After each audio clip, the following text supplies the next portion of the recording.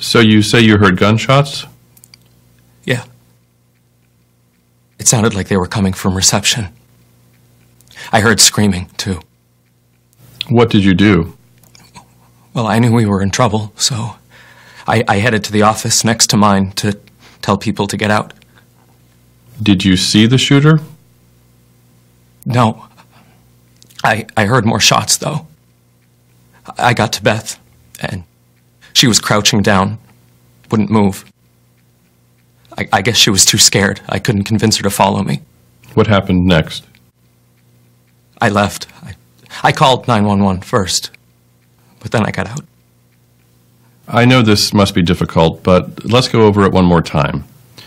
So you ran to the storeroom, closed the door, and hid behind a cabinet? That's right. I could hear shouting, gunshots. And then what happened? I tried calling 911, but the shooter, he must have heard me. I could hear him coming. I was so scared I could hardly breathe.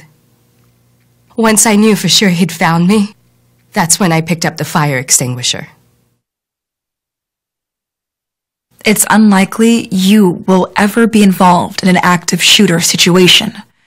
But if you are, reacting promptly and carefully could save your life.